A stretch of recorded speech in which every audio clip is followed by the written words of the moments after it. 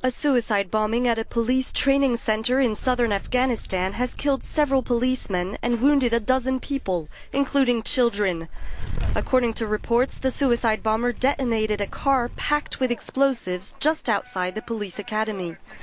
The Taliban have claimed responsibility for the attack.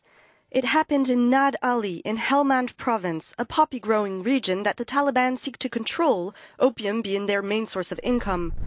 The militants often use roadside bombs and suicide attacks against security forces.